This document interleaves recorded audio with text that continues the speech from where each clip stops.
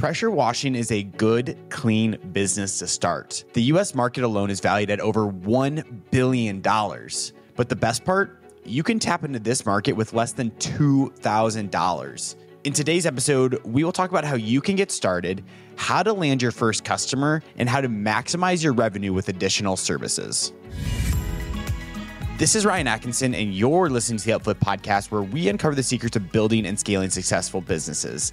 And today, I'm joined by Fred Hodge, who has been in the pressure washing space for 20 years. What is his key to success, you may ask? A laser-like focus on exceptional customer service. Fred, I am so excited to have your insights on this podcast today. Thank you so much for being here. Thank you so much for having me, Ryan.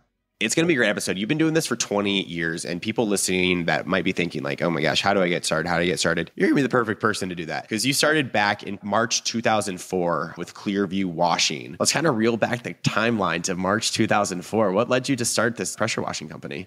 Yeah, so I was studying entrepreneurship at a university called Rowan University in South Jersey. Someone was supposed to go to my parents' house for $350 to clean the windows. The guy didn't show up. He didn't call. He didn't anything. And my dad had a corporate job in New York City. He was kind of like, stay away from corporate America. I don't like all the games they play and all that stuff. So he was giving me like a nudge towards entrepreneurship. I was obviously studying in college. When this person didn't show up, it kind of sparked us to say, hey, maybe we could offer window cleaning. So we put an ad in a newspaper because that's what people did back in 2004. And we kind of got a couple of jobs from it to get us going. And then we eventually bought a couple other window cleaning businesses and started expanding services. But that initial, like the guy not showing up is what triggered us to start it and get it off the ground. Obviously, I was studying in college, so I could only do it like Thursdays, Fridays, Saturdays, and Sundays. But I did my business plan in college on like exactly what I was starting. So it's pretty cool. Like for more than half my life now, I've been doing this business, but like I was able to apply like real life to college, and it was really cool.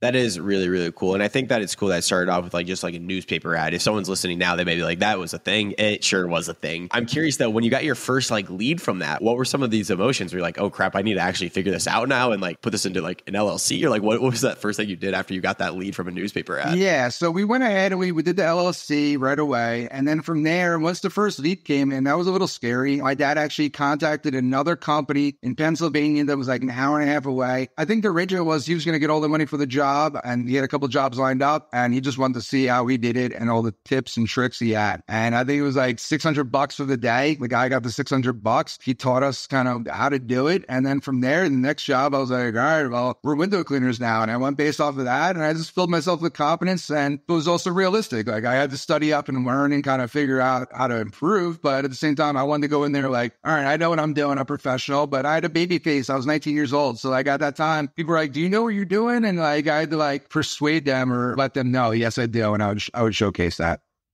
Yeah, I think it's really interesting. There is definitely ageism, especially when you're a little bit younger starting a company. I know when I first started selling Spaceport visuals, I was like 23, 24, something like that. And like, I'm only 25 now, but like one, I just didn't have the confidence. So it came off like, but like, it's also like, oh, I'm pretty young in the face, and like some 45-year-old CMO at a Fortune 500 SaaS company might be doubting you just a little bit. Yeah, it is real, but you prove yourself and then you have nothing but respect. There's even an early newspaper article that I was able to get, and one of the ladies that they interviewed a customer, and she's like, I wasn't sure if he was going to be able to do the job, but wow, he impressed. Like, to see a reference in the newspaper article, like from back then. Yeah, I think that speaks to also getting like good like customer testimonials, no matter what company you're in. Get those early customer testimonials to prove that you can actually do it. I want to ask as well, because someone that might be interested in starting this, they might be going, do I do this myself? Do I have to hire people right away? What did you do early on for those first customers? Was it just you, or did you have a crew? Or take us to that. I wore every hat there was initially. It was up to me to kind of land the job and then like go do the job. And then like initially I was kind of by myself, but then like I hired one guy and it's like, all right, now I have a partner. And then like if I hire three more, now I could have two crews and I can kind of be that operational manager. And I eventually stepped into that role and then built it up until like there was enough crews that's like, all right, now I can actually hire someone to be an operations manager. And I kind of just passed the hats off until like I was left with the ones that I still enjoy, which is like lead generation preparation, hiring, and culture, vision, like conducting meetings. Like now I'm doing the stuff that I enjoy. And obviously over the years, yeah, I did have to do a lot of jobs. Like the first 10 years of the company, like that was a lot of blood, sweat, and tears that went into that. The whole company jokes now, like about like how much I've like watched the past 5 years, but like I earned now, like this 20 years deep that like, yeah, it's like, it's fun when I get to go into the field nowadays, but you just don't see it very often. Yeah, I think it's hard, especially when you're starting your own company. Like you definitely have to do stuff that you don't enjoy, but it's a good feeling once you get to like start passing that off. We're doing that here where like someone's taking over like account management here. And it's just like such a good feeling because I don't enjoy like doing that. I like it, but I don't love it. And something that falls in line a little bit more with like your unique strengths. But if someone's starting a business, like take that opportunity to like figure out where your systems for the business are, the way you want to greet the people, give them the script, figure out the process, put all that together so you can try to replicate that once you're off the truck, but it's still like almost like Ryan was there, you know what I mean? Or like Fred was there. And that's the best way of like utilizing that time. And you're learning business. You're learning how to deal with people. You're learning the tricks of the trade. When discounts blow up in your face or when this or that, then things are going to happen. It's not for everyone. Like it's that true roller coaster, but it's a great opportunity. It is such a great opportunity. And I think just this business is a great opportunity as well, like pressure washing. I think it's a great opportunity, but I want to give people that advice so that they can actually go start their own pressure washing company. We don't want competitors, of course not, but let's go into like those initial costs involved with starting like a pressure washing company. In 2024 today, I'm sure it's different than 2004. In 2024 today, like what are some of those initial costs you need to get started with a pressure washing company? Yeah, so it is different. And obviously, like we started off with like a 95 Ford Taurus with a ladder rack, and like we just made it do for a first company vehicle. But nowadays, like if you're starting a pressure washing company, I'd start with like the bottom line commercial grade stuff. Like, so what that means is like 4 gallons a minute, 4,000 PSI is like the baseline. Like don't go to Home Depot. That's made for the homeowner. That's made for like not as many uses. Like go to like a reputable like power washing distributor, get a commercial grade machine. It's going to throw you back 1,500 to $2,000, but that machine is going to make you back like thousands of dollars if you actually sell like and you learn how to get customers and you do that whole thing. That machine is going to be worth its weight in gold. So that's where I would start from like a machine standpoint. And then from there, I'd put a lot of emphasis into kind of the customer service and landing the jobs initially, maybe a little bit of marketing and stuff there because leads run the show. Like if you have the leads, you'll find the employees, you'll find the equipment, you'll figure all the rest of the stuff out. But if you're sitting there with a truck and equipment, I'm like, why isn't anyone calling me? Then like that's not going to help you. Like, so we need to make sure. Some people rush to go get the big rig. And yeah, like now we have all the big rigs, like the $30,000 rigs on each of the trucks. But like, I did not start there. I don't recommend starting there. Now it's for efficiency and for like the customer experience and a whole bunch of other stuff. But back then it's like, get the basics that you need, make do with what you got and keep reinvesting in the company. And I did it at an early age of 19. And if anyone's listening at a younger age, it's a prime opportunity. I didn't have a family. I didn't have kids. I could work my tail off. And I used to do that. I used to even live with buddies and they're like, oh, you want to go out? I'm like, I'm actually like in the zone doing some stuff for work right now. Like I'm going to stay at the computer doing this. And like at the end of the day, like I was building my baby. And then eventually like it became a family thing. My mom, dad, brother, my wife is a CEO. Like it became a whole family thing. But like this was something that like from the get-go was, to me, it was fun. Like you're an entrepreneur, you can have fun with it. Like do employee of the month, we get the big check. Like I always love those lottery winners. Like I wanted to go on those, like, you know, those money bits where you're grabbing the money and like, you brought that to a bunch of property management functions. The property managers like it too. So like we like to have fun and like put our own stamp on it and make it ours. I mean, that's the fun part about starting a business. So you can start for our industry, get insurance, get the LLC, get the power washer, and then start working on getting the customers. Even if it's a hustle where you got to go door to door, where you got to go in a networking group or post a ton on social, got to start somewhere for sure.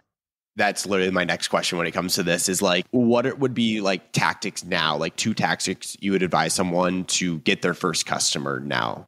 Number one, like I'd make a focus. You're not going to have it from day one, but the reviews mean so much. Like people trust Google reviews more than their friends and neighbors nowadays. So like we got ours up to like 750, I think now. We've made that emphasis because we can use that as leverage. So like from day one, make it an emphasis for every job. And especially if you're the owner operator doing it, like basically like you're going to make sure you go above and beyond. And at the end, you're going to like find a way to make sure that they leave you a review. Not everyone has Google. You got to work all that stuff out, but get those Google reviews. And at the end of the day, I would also make sure that I would start with social. And there's so many free areas too before you can spend $1. Like I'd be all over. Like even Yelp sucks if you pay for it. Not so bad when it's free. Like we get plenty of stuff through the pipeline through there. Obviously, Google and a website and all that stuff. Like, I leverage our company by investing heavily in SEO and our website from the get-go and doing tons of hidden pages and backlinking and doing all stuff. And a lot of people can't see to touch SEO. So like, they're kind of scared. They hear the people saying you might not see results for 3 months, but then they'll go and they'll pay like Angie's List and all this stuff, like crazy money for these crap leads. And I'm like, if you just took that money and you'd applied it towards the stuff that's going to like give you the long term, like that was the foundation of maybe a couple of my careers of consistent leads coming through the website and building up the strength on Google, is that SEO portion of it. And especially working with a company or a person that you trust or respect that can show you the back numbers and the reports, that's where I'd start.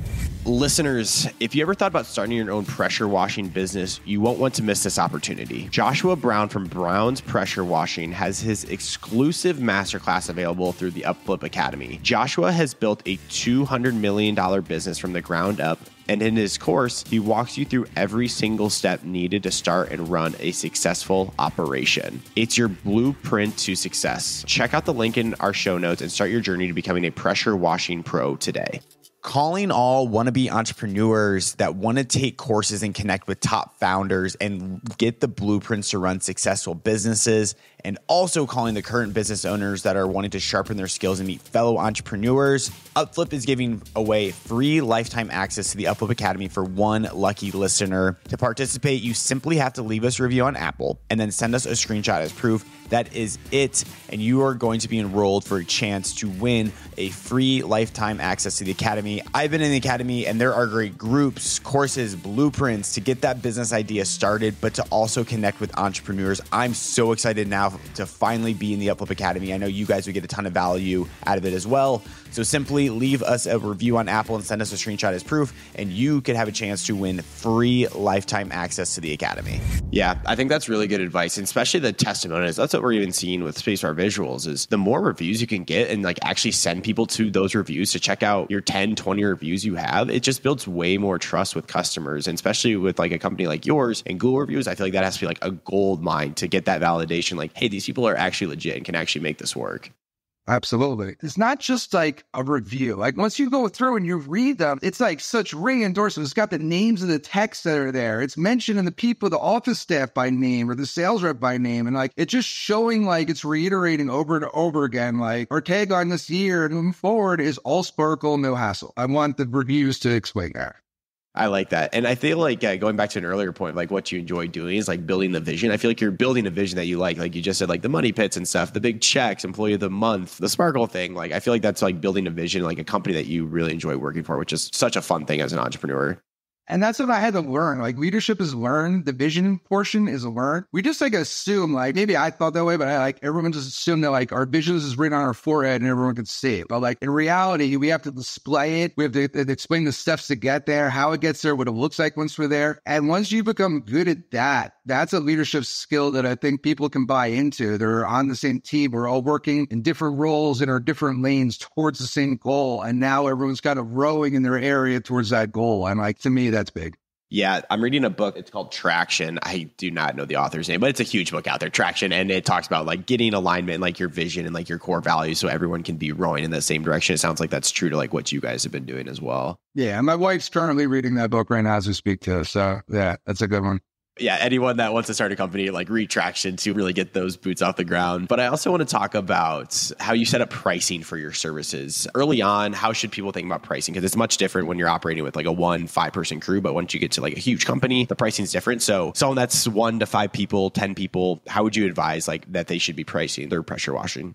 So for us, what we do now and what I could have did when I was like younger and when we started the company, we use a company called Responsibid it's a quoting software for us. And we're able to take into account like an exact square footage price, but then also with other questions aligned with it. Like, is it 2-story, 1-story? What's the slope of the roof? Is it just black streaks or is it have moss and lichen on it? Are there railings on the deck? Like, taking into every account what's going on so you get the pricing exactly where you need it. Because I didn't want to have a situation as we were growing, probably about, I think this was like 7 years ago, we had a response bid. I was worried that maybe 3 representatives from the same company could give a price of like 500, 1,000, and 1,500 and be like, how are we all looking at the same exact like job? And like, we need to like, it's that McDonald's like example, like if you get a Big Mac in New Jersey, it better taste the same in California, and like that consistency of like everything. So we got response bid for that reason. It's got a whole bunch of other awesome features in it, but at the end of the day, we did the pricing for that. When it comes down to it for pricing, I think everyone has to realize that like everyone's based off a geographic region. We're starting off with how much you've invested. I know for our company that we need to get basically $300 an hour when I'm sending out 2 texts. So like, I know that's what we need for our company, but we've also grown and I got a lot more overhead and expenses and all that stuff. But when I was starting out, I think at one point it was like, all right, $100 an hour. I thought I was good at that point, but kind of knowing your numbers and almost reverse engineering it would be the best way to see kind of what all your expenses are, and then seeing where you fall to make sure you're covering it. Because you got to make sure you're making a profit. Like you don't want to just be spinning your wheels and just obviously keeping people busy, keeping yourself busy, but no money's being generated. So I'd see what you need per hour and then kind of reverse it, because that is how you kind of start off, but then you have to shy away from that, because then you can't assume that every salesperson or every person you bring in knows that that job is going to take 2 hours power washing it or soft washing it. It's like, I know that from doing this for 20 years, and some of my guys know that, but that doesn't mean that's a scalable approach. So at least to get off the ground, I would do it that way, but then I'd fall into some type of bucket of like pricing by square foot, having the tangibles in there and having it be scalable moving forward. Yeah, I think the biggest thing for me that I've learned is like having metrics and like actually tracking those metrics so you can then like reverse engineer those, and like having good attribution reporting. Are there metrics that you should be looking for early on when starting a company similar to this? Like what metrics should like be most important to you that you like must track? Yeah, 100%. So the KPIs are like most important. I think they stay consistent whether you're small or large, to be honest with you. Like knowing what your average ticket is, knowing what your closing rate is, protecting this isn't a KPI, but protecting that net profit to make sure that you're being profitable. Because at the end of the day, there's 4 people in every transaction. Like the customer is going to get a great job. The employees are getting paid. The distributor and the people you're buying all this stuff from are getting their money. So you got to make sure that 4th person is you. And at the end of the day, you got to make sure you're getting paid. So the net profit is important. And then you can dive deeper. You can start looking at customer acquisition costs. You can just dive into even more. But at least just knowing those core ones right there, I think is important. Tracking even like if you're residential commercial, which way you're going. We've had aspirations and goals to be 70% commercial, 30% high-end residential. Last year, we're at 65, 35. So like we've gotten closer. This year, I think we'll be right on the money. So like if you have certain goals, you can tie them into some of the KPIs and the metric that you're doing. But those are the ones that I would start off when you're small, and just knowing your numbers, get QuickBooks. It's like at the end of the day, none of us want QuickBooks, but it's just one of those things as a business owner, you need it. You need your P&L. And it's like, if you don't know how to do it or you can't do it, then get someone that can do it and is capable of doing it. But it's not one of those things you just pass it along and you say, good luck, keep doing it for me. You have to be checking, make sure that they're being categorized right and everything's being done, and checking in to see what the reports are saying and analyze them. But at the end of the day, if it's not something you're good at and you're like shying away from it because you're not good, it's an opportunity where you can bring someone in. And you can even find a VA that has like QuickBooks certified. So like there's no excuse, because you can probably get them for $5 to $10 an hour. So like at the end of the day, there's opportunities galore depending on what you need. That resonates with me as well, because I don't have a finance background. I graduated with a marketing and management degree. I have not finance at all, but finances obviously are like one of like the most important parts. And like you need to be able to like confidently track what is your P&L, like what is your average ticket size, so you can actually grow profitably, but like also know where you can like invest money at and like those risks that you can take. Yeah, be strategic. Like, yeah, like we've been thinking about that too. Like, which we rotate years when we're going to invest, actually. So like we have investment years, and then we have like, all right, let's try to like pick all the fruit though from all this investment year. And then we reinvest next year. So like we've basically been buying like 2 to 3 trucks every other year. And like that's been working out for us from a strategy model to kind of always be monitored. Like last year, our motto was protect the net. So it's like, well, every decision that came to me was like, I want to do what's best by everyone and everything, but like protect the net. Like, is this a luxury? Is this over the top? Is this like, what do we need here? I'm protecting the net. And that's the way I kind of viewed everything.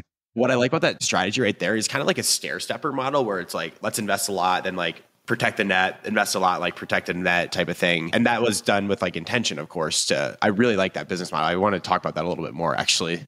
Yeah. One other thing I would recommend to anyone listening, starting off, is don't mix your personal and your business. Just start it off separate from the get-go instead of like having this jumbled thing that you have to untangle later. And even if you are a little tangled and you're watching this, go out and like start separating it. So moving forward, you're not tangled, because we don't want to mix the two, and it just makes it confusing. And then you don't even know what you're making, and you're just pulling money because money's coming in, but you're not really making money, just spinning your wheels. So separate the two. And I think that's a great model.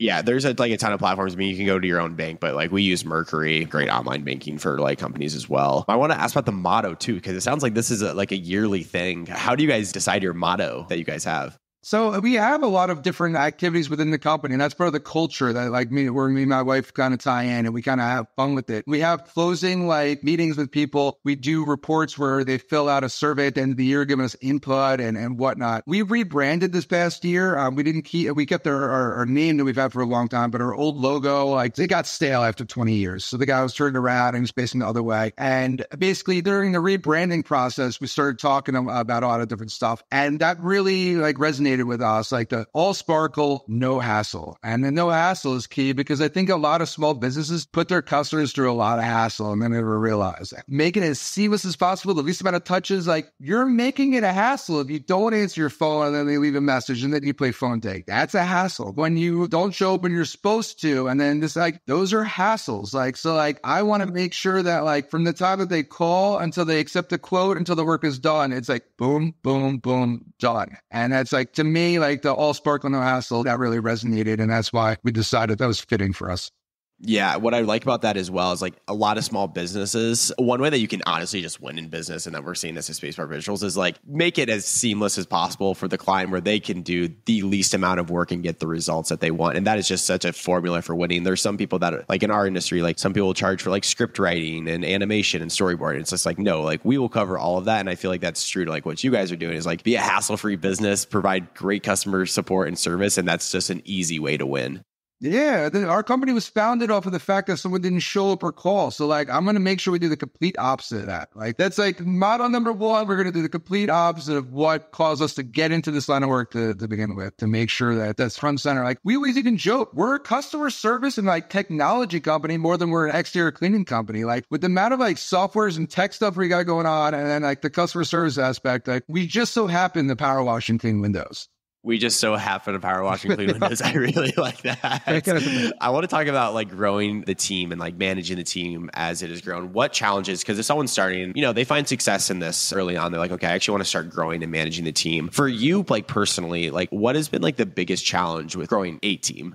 Listen, like I'm in a high turnover industry, given that we do exterior cleaning and I'm in the Northeast where we deal with the winter. So like I'm already fighting like a losing battle from that standpoint. So it's like, how do I beat that? And to me, like I'm a certified Conquer coach. So I coach a lot of home service companies on this topic and trying to overcome that. And to me, like it starts like, we used to joke that like if you had a pulse and you could breathe, like you could work for Clearview. Maybe 15, 20 years ago, that's true. But like we've really evolved over the recent years. And we have a true hiring process. Like it starts off with the job posting. Like, Ryan, why would you want to come work for me? Like, it's just the generic thing, like what you have to offer. So the job posting, like we have a killer job posting. Then it goes into like kind of like having someone kind of beat people out and see who's got the potential. Basic things like when you're available, can you lift 50 pounds? You have a driver's license, like just basic stuff. And if they're fitting all the criteria, we have them do this assessment called Hire Bus. And they basically, based off of their personality, they score on a scale of 1 to 10 for each field, from field tech to CEO to office to customer service to operations, like literally everything. And we see their scores, and generally speaking, the ones that have scored anywhere between a 7, 8, 9, or 10 in their respective positions have been awesome. We take that, we bring them in for the in-person interview. We see what when they show up, how they look. And now we ask them questions. Like I used to just kind of like, hey, how's it going? Like, what did you used to do? Like, it was just very like how I thought like interviews went. And then I learned how to interview people. And if you ask the right questions, people are going to give you the responses that they never meant to tell you in a million years. Like, what was your favorite thing about your last job? The guy was acing everything. Yeah, he aced the Hire Bus, I was acing everything. His answer to that, he goes, I was a security guard for the entrance for like $55 have an older community. My favorite thing was I got to stand around. Instantly, I'm like, oh, you're not working for me, man. Like, that's the craziest. Like, he didn't intend to say that answer, but I set it up for him and that just slipped out. Like, so like at the end of the day, like maybe it wasn't a slip. I don't know, but he wasn't going to be a good fit for my company if his favorite thing about his last job, standing around. So like, if you ask the right questions and if you ask them like about their previous job and they start bashing the employer or the employees, like I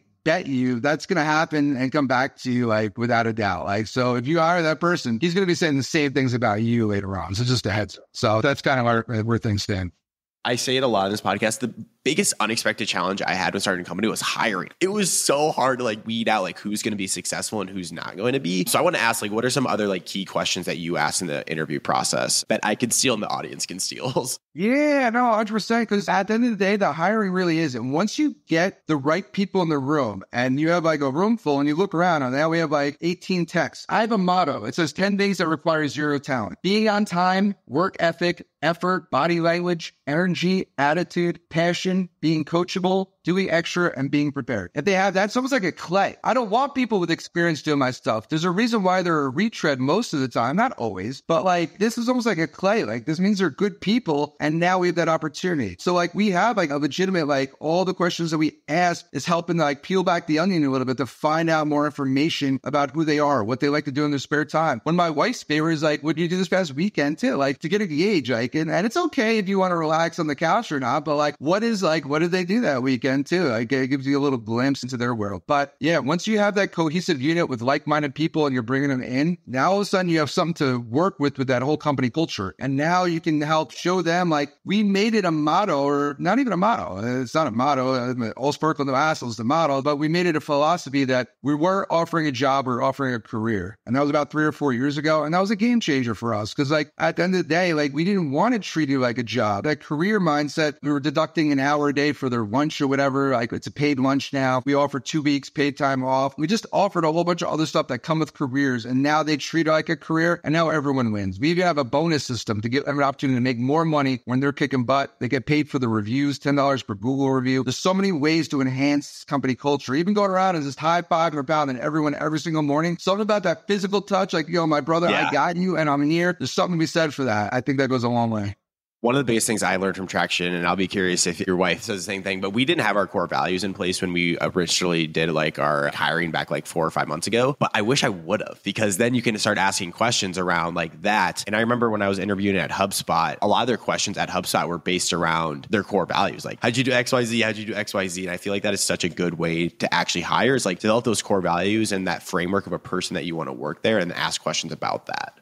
To me, like I heard one of the other Conquer coaches said, like that's the most fireable offense in his opinion. Like if anything that goes against the core values of the company, like it's one thing to be late or to mess up on something, but like if you do something that goes strictly against those core values of the company, that instantaneously you have to cut bait. I 1,000% agree. And it's just so good to have those out, because it's really like a guiding light and you're starting to row in the right direction once you get also that vision in there as well. But Fred, we are winding down on time. This has been an awesome interview. I just want to ask, for someone that is super excited for this, let's give them that extra push as well. What really like opportunities are you seeing right now, the pressure washing industry, that someone should definitely take note of and highly consider starting a company about? Yeah, listen, I get it. You get out what you put in. And like, to me, I'm like a person that's like, I've had this drive, I've had this goal, and I'm not going to give up. So like, if you're getting into it, give it your all. And I'll show you the potential. It took us too long, in my opinion. There was a lot of years. Like I always joke when I present that, like, if you look at our growth chart, like the first 10 years, it's like prairie land. Like there was an increase, but it was like ever so minimal. And then we started introducing like technology and like automated systems, doing all that. And all of a sudden you see like, oh, we know what we do with marketing and hiring. And boom, we're projected for 2.6 million this year. And like, I just want someone to know, and we're even running that out of a 1,250 square foot facility because we've outgrown it. We have our sales team in the warehouse. We have their section. We're a true entrepreneurial like style. It's like we're making do with what we got and we're fully maximizing it the best we can. To me, yeah, getting that first sale, getting the first few sales, getting that first employee, being the first time that you're not doing the job or you're taking a step off the truck, all that stuff is scary. But I tell you, and I tell all my conquerors, if you're uncomfortable and you're putting yourself in uncomfortable situations, that's awesome. And keep going, because at the end of the day, that's how you get where you've never been before, by doing things you've never done before. And we've all heard that, but it starts with being uncomfortable in a room or being somewhere and you're like, man, this is uncomfortable to yourself. And you're like, you know what? I'm doing it right. I'm just going to push forward. I'm going to go hand out some more business cards. And suddenly it's a lot less uncomfortable as time goes on. I like it. That's awesome. And that'll lead us right into our Fan Blitz questions, which are our last 5 questions of the show. These are actually submitted from people in our community. And guys, if you want to join world-class entrepreneurs and ask questions and join the conversation, you can go to youtube.com/UpFlip and you submit your questions there. But Fred, you ready for these last 5 questions? I'm ready. Perfect. Number 1, this is a big question. How did you scale to $230,000 a month? So breaking through the $1 million mark in general and getting to those type of numbers, we had to have all our ducks in a row. So like, you're kidding yourself if you don't know how to hire people, if you don't know your numbers, and at the end of the day, you just don't know what you're doing, you're not going to be able to scale to that number. So you're going to have to take baby steps on how do you get leads, consistently get leads, and knowing all your lead sources. So not to get off, but like, I like to have a diversified lead source. It's almost like a stock portfolio of all sources that are giving me at least 5 to 1 ROI. And that will help you kind of generate the sales you need to keep growing to get past that. I love that. How do colder weather climates such as Pennsylvania impact business planning for washing? So it's obviously being in New Jersey, I'm one state over, it's got its pros and cons. Down in Florida, there's like about a gazillion pressure washing companies because they never have any winters. So if you can survive the winters, if you're like a squirrel collecting nuts and you can survive the winters in New Jersey and Pennsylvania, new companies come and new companies go all the time. I've seen it for 20 years now. But if you plan and try to make it a year round, generate enough money for a year round in those 9 to 10 months, that's where the game is played. And you kind of got to reinvest in the company. And it's a lot harder, but that's the way to go. Awesome. If you can share this as well, what's your gross profit after cost of goods sold? The goal is 20% every year. Last year, we finished at 15%. I was happy with that, but the goal every year for us is 20%. What is your cost of acquisition per user? What's the customer's lifetime value? That's a great question. Never submitted this. Yeah, so I'm looking at a case by case and lead source by lead source. Like Google Ads, it's a much higher customer acquisition cost, but I do get high quality stuff there. Google Local Services, I'm getting really quality stuff there, and my customer acquisition cost is more like $50 when the other is like $80 to $100. So like, it really does vary by lead source, but we have some really killer stuff that we're doing that basically we're getting like 25 to 1 ROI on. And that's where I'm pumping more of our money into, because obviously once you start looking at the numbers and you see what's working the best, that's where we're going to gravitate towards. Can you share that customer lifetime value as well? The customer lifetime value, the customer average ticket right now is $1,500. And we are seeing that most of our clients are coming back every year or every other year, probably about at least $5,000. And we have a job minimum of $399. But like I said, the average ticket is well over $1,000. So I'd say roughly about $5,000, give or take. That's why we're going for the upper echelon clients too. We like to offer all of our services. We're not just going there and self-wash the house. We want to do the whole thing. The crew gets paid $2,000 and they come back that day. Everyone's happy. They get a review, a tip. Boom. It's a wonderful thing. Next thing you're done. And after this one, we will be done, because what's the minimum job price you have for your services? As in, what's the cutoff before it's viable for you to do it? Yeah, so $399 is our minimum, and that's in Monmouth County, New Jersey, and then it just goes up from there. And we use Responsive to like gear it so each count has a job minimum price. So when we're putting it in, we can see what the job minimum price is for there. But we just won't go out. And you know what? There is competition will go out for less, and I'm happy to keep those clients then, because those tend to be more the headache ones that are under $399 anyway. Even the ones at $399, I wanted to switch it to $499, but I don't want to alienate some of our customer base. So we've been keeping it at $399, but that's where we're at. Awesome. Fred, you're the absolute man. Question 6 for you is, where can people learn more about you and connect with you? Thank you so much for being here. Yeah, man, I really appreciate you having me. I'd love to connect with everyone on all the socials. So Fred Hodges Jr. on LinkedIn, Fred Hodges Jr. on Facebook. I'd love to hear you at Clearview Washing for Instagram, and I'd love to connect. Everyone, thank you so much for tuning into today's episode. Here are just 3 quick takeaways for you. 1, to get your first leads. Fred talked about it there, but definitely invest in your SEO. Find lead gen strategies that you can really make work. He talked about at the end about Google Ads as well, but definitely look for time to invest in that SEO and also get those customer testimonials in as well. Number 2, culture matters. It does not matter the company. It does not matter if you're a SaaS company. It does not matter if you're Google or if you're a pressure washing company. You need to be building a culture that is fun for you and fun for your employees. Number 3, when hiring, it is super important to make sure that there is culture alignments with like their core values, what they're actually interested in, and think of creative questions that you can ask them along the way to actually understand if they are interested or if they would be a good fit. So those are our 3 quick takeaways. And don't forget, if you're looking to start a business like Fred's, head on over over to the UpFlip Academy now, you'll have a full access to our masterclass course so you can stop dreaming and finally start your own pressure washing business. Fred, thank you so much for being here. You're the absolute man. All right. Thanks, brother. I appreciate having me.